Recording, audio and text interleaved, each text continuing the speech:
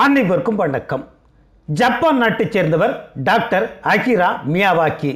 அந்த நாட்டின் யோகோஷாமா பல்கலைக்கழகத்தில் பணிபுரிகிறார்.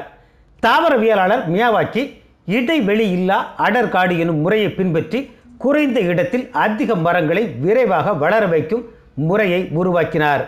மியாவாக்கி இந்த முறையில் 4 கோடி மரங்களுக்கு மேல் வளர்த்து சின்னஞ்சிறு காடுகளாக உருவாக்கி அசத்தியிருக்கிறார்.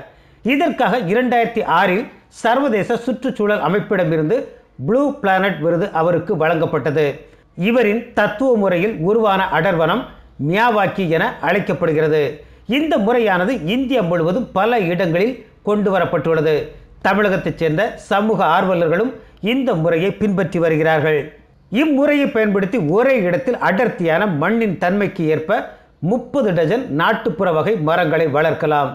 இம்முறையில் வளர்க்கப்படும் மரங்கள் சாதாரண மரங்களை விட 10 மடங்கு அதிக வளர்ச்சியும் 30 மடங்கு அதிக அடர்த்தியும் கொண்டதாக இருக்கும். மேலும் இம்முறையில் வளர்க்கப்படும் மரங்களுக்கு முதல் 3 வருடங்களுக்கு பிறகு எந்த ஒரு பராமரிப்பு பணிகளும் தேவைப்படாது.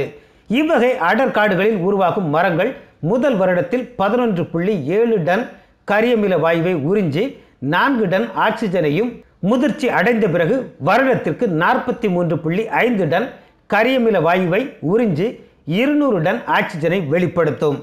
எனவே தமிழகம் முழுவதும் மியாவாக்கி காடுகளை உருவாக்க தமிழக முதல்வர் எடப்பாடி பழனிசாமி தலைமையிலான அரசு முன்னெடுத்து வருகிறது.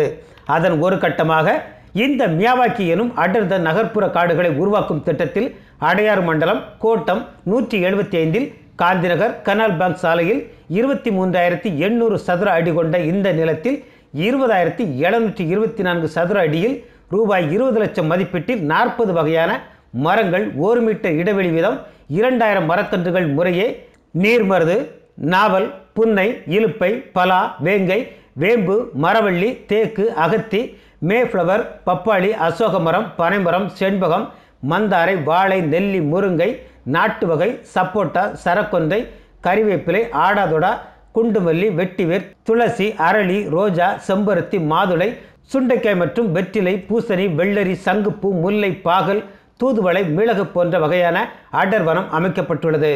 இந்த நிலத்தில் 1600 மெட்ரிக் டன் அளவிலான கட்டிட கழிவுகள் கொட்டப்பட்டிருந்தது.